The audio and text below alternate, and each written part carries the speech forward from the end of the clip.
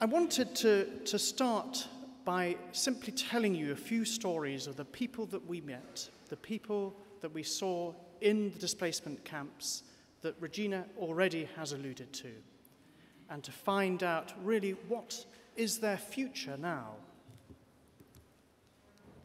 I'm going to start by telling the story of two elderly women that we met that first evening, that we touched down. As Neville said, got this call, went out to Erbil Airport. This was Thursday, not just gone, but the one before. And that very evening, we sat down in a particular camp and got speaking to these two people behind me. Their names are Victoria and Gazara. And they're both neighbors, widows, aged about 80, if not exactly that age. And they have spent, until now, all their lives in one particular town, which Regina referred to, Karmlez, which is one of the oldest Christian communities outside Mosul, in the famous name of Nineveh, the Nineveh Plains. And there they had lived for all those years, until the night of the 6th of August, when word spread through their village that forces from the Islamic State were about to invade. Well, everybody left, except those either too ill or too frail to make that journey. And inevitably, aged 80, these two elderly women were unable to make that journey. So they locked their doors that night and hoped against hope. Next morning, they set out from their houses to do what they do every morning, and that is to go to what hopefully will be my next slide, which is the Church of St. Adai in Karmlez, a church that I visited. This is my slide that I took when I visited that church in happier times in 2008. I went to that church to go to Mass in the normal way, but they found the church was locked, that there was nobody around. It was completely silent. And they knew that ISIS had come, and so they made it straight back home, back to their respective homes, and they stayed in those homes for 4 days until eventually the inevitable happened and ISIS caught up with them. And they brought them to what is in fact a shrine on the edge of Karmlez, the shrine of St. Barbara. And there they found themselves alongside 10 or a dozen similarly disabled elderly people who'd been rounded up by ISIS. And they were then told their fate. Being elderly, they were told, convert, and then we'll think what we'll do next. But they refused to convert. And the moment of truth came when we had the translation. It was all done through an interpreter as to what one of the elderly women said to the ISIS attackers. And you can see this is an exact translation from the Arabic of what she said when she was told to convert. And they threatened that they would be killed. But this woman had the temerity, the courage to say what you see on your screens, and culminating in these wonderfully, beautifully words, we believe that if we show love and kindness, forgiveness and mercy, this is our vision of paradise. It is not your vision of paradise, it is our vision, and we are prepared to die for it. And the translation afterwards, when we got it back from the Arabic, the priest translating it said that the others were all terrified at their temerity of spirit. But nonetheless, the Islamic forces were so shocked that apparently they had nothing to say, and they were somehow let go. And hence how I was able to meet them and tell their story.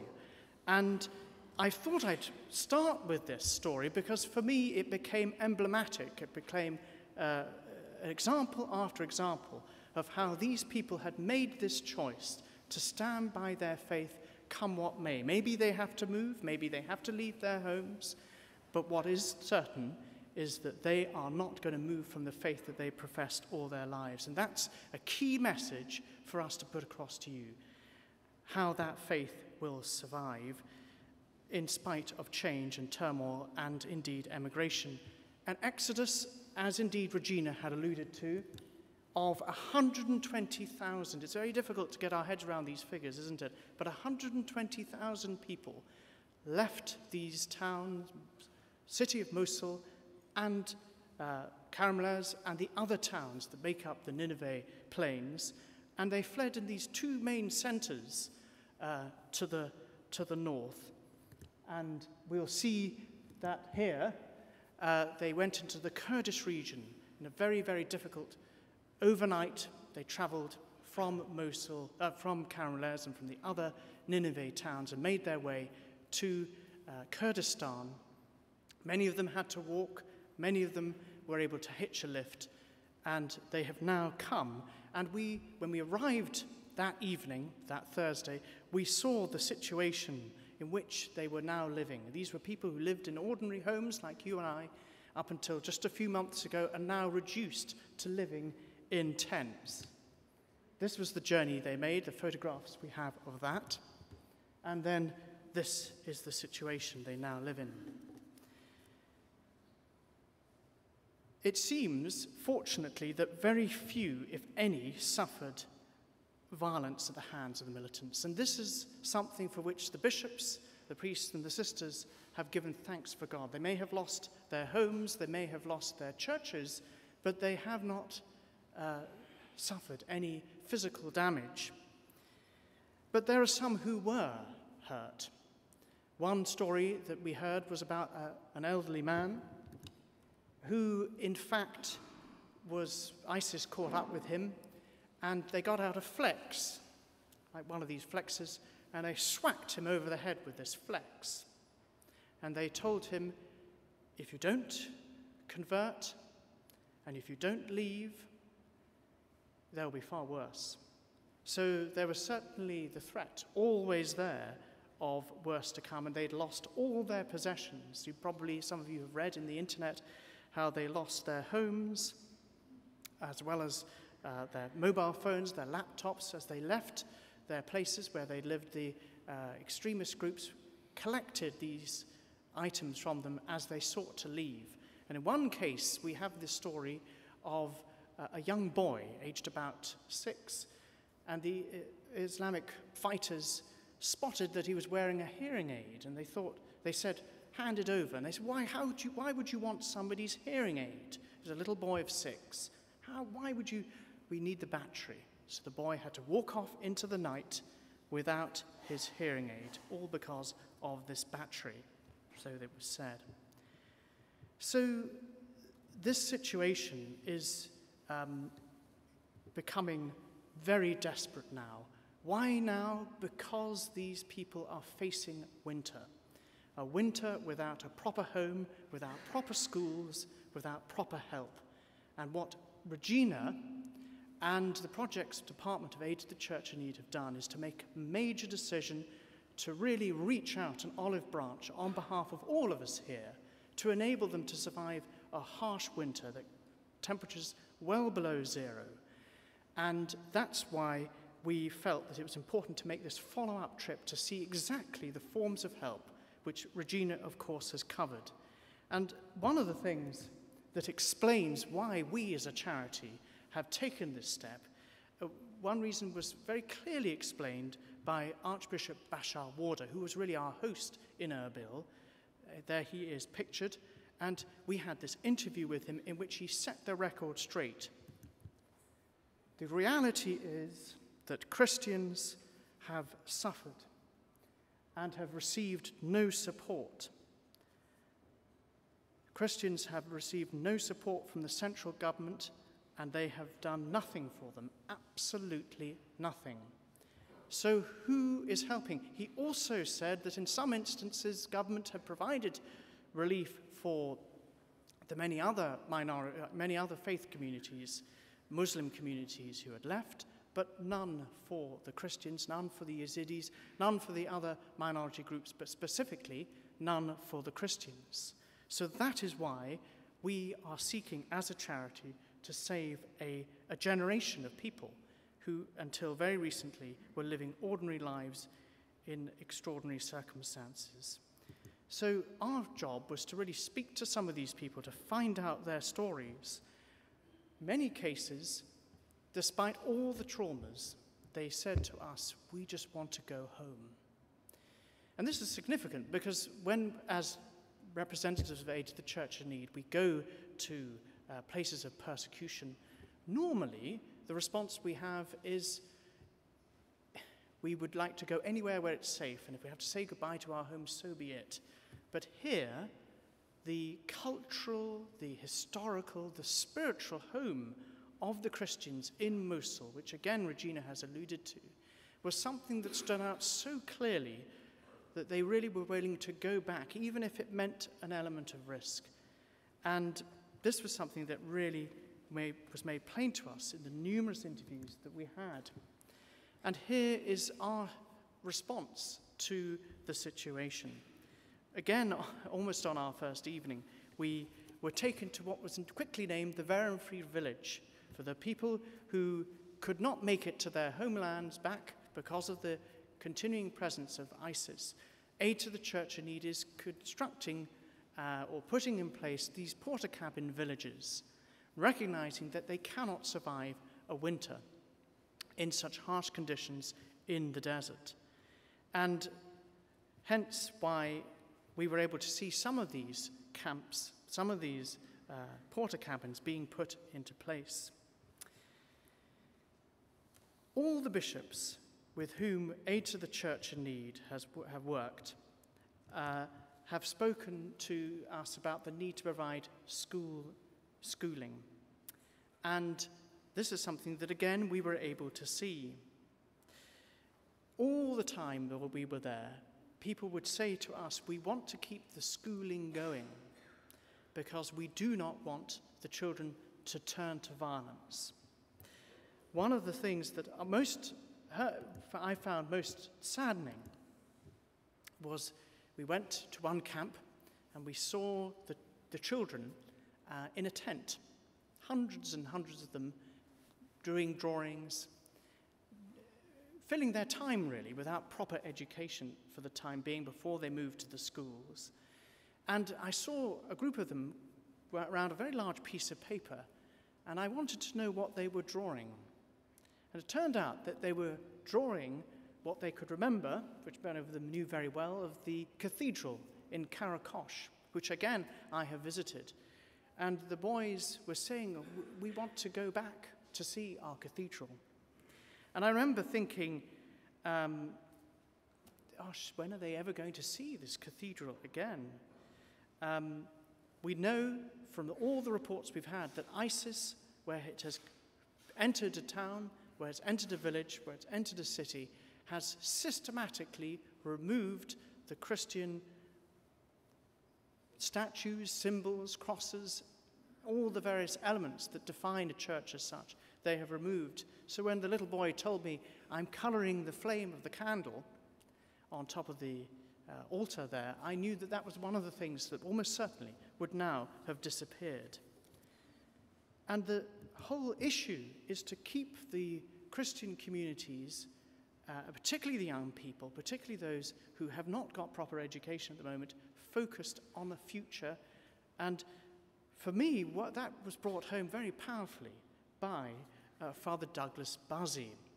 Now, Father Douglas, he has the manner, not only the look, but also the manner of the actor Robert De Niro, a very sort of, he's just got a very easy way. He's laughing and smiling and his wonderful way with words. But he, in fact, has suffered at the hands of extremists himself. For 9 days, he was kidnapped by the predecessors to ISIS. And during that time, they smashed all his teeth, they took a hammer to his back, and he said to us that after he finally was released, the one thing that became clear to him was that these young people who had kidnapped him had had no education, and he'd taken the decision to go from Baghdad to the villages to ensure that these children at least have some education. And he said, we do not want them turning into Daesh, which Daesh is Islamic State, of course, the Arabic for Islamic State. He said it with a smile, but there was an undertone of seriousness about the real threat of these young people turning to violence to act out the aggression, the bitterness of losing everything they had, and to steer them on a path towards the Christian virtues and values that all of us here hold dear. So that was something that for us became very, very apparent. We also were there to oversee the process of putting together the applications for the aid that we at Aid to the Church Need are giving out. And one of the most moving things that we found was talking to some of these young children who are receiving Christmas gifts. This is a major focus of our help now, which is to provide 15,000 children aged between 2 and 8 with Christmas gifts. I think it deserves repeating that Regina has alluded to it already, but it deserves repeating the things that these children are being given. Of course, they're getting toys, they're getting child's Bibles, they're also getting devotional items, colouring books, pencils, all those sort of things. And the bishop have said to us, we do not just want to hand these gifts out to whoever is aged between 2 and 12 in De Hoek and Ankawa. We want each gift to have the name of the child on that gift so that they feel that they have been remembered by those who are providing those gifts, and that they are remembered by name, not just by number, but by name.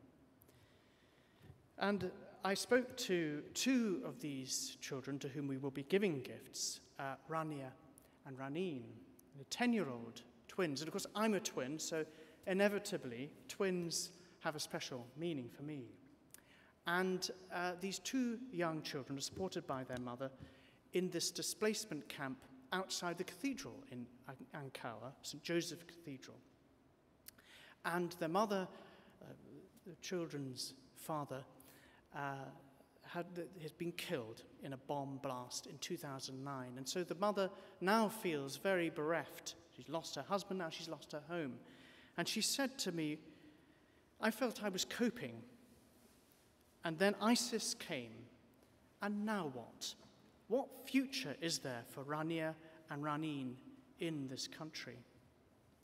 It's a very poignant moment. And it's a moment that, in a way, that makes you think of all the numbers of Christians who have left.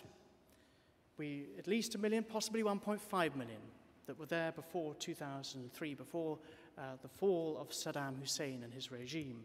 And now, the latest estimates, perhaps 275,000, of which 110,000 are displaced. So this means that the future for Christianity in Iraq is very much hanging in the balance. What we're doing is enabling those who want to stay, and we're helping those who want to find a future elsewhere, if they want to pursue that option, to go for that. I wanted to finish, really, knowing that time is of the essence, with some prayers that were given to me by Archbishop Amil Nona. Archbishop Amil Nona is the Bishop of Mosul. And it fell to him to be the bishop who was to witness the end of the presence of Christianity in Mosul after 1,800 years. It is his diocese that has been most tragically affected by the violence that's been going on for so long in this country. And I spoke to him. He now lives in just a small room, part of the buildings of the Diocese of Erbil, the neighboring diocese. And he hesitated a long time, eventually allowed me to interview him. And I ended the interview by saying, I am speaking to the benefactors of Aid to the Church in Need this coming weekend. If you were here, what would you ask them to pray for? What would you say is most urgent in your mind by way of prayer? So these are his, if you like, prayer requests. First and foremost, pray that they will not be attacked by ISIS. So the threat is there. We know that. We pray for their safety. The second is to pray for those who persecute us. He himself can speak with full voice about the persecution. He has suffered it. His priests have been maimed, have been killed, have been kidnapped. So he knows that it's difficult to do that, but he insists that we do it. And the third and final thing is he talked about what he described as a surge of evil in the world that we're witnessing in our own time today. And he prayed that we work together, that we pray together, that we act together to overcome this process of evil that seems to be building up in our world and seems to be growing. So I felt this was a man looking at the world head on, but bringing to it the eyes of faith. It made me think, thinking of faith, of those two women where I started this talk today. And I remember at the very end of the time that I spoke to them, one of them, I think it was Victoria, put her arms out and she said, "Ebony, ebony," like this. I didn't know what this word ebony meant, but I went forward and she embraced me. And she said, after a few words, and I spoke to Archbishop Amil, who was our guide, and I said, "What does this word ebony mean?" And he said, "Oh, it means my child, my child." And I went away thinking that I was indeed a child, sitting at the feet of women of great fortitude, great faith, and great friendship. Thank you very much.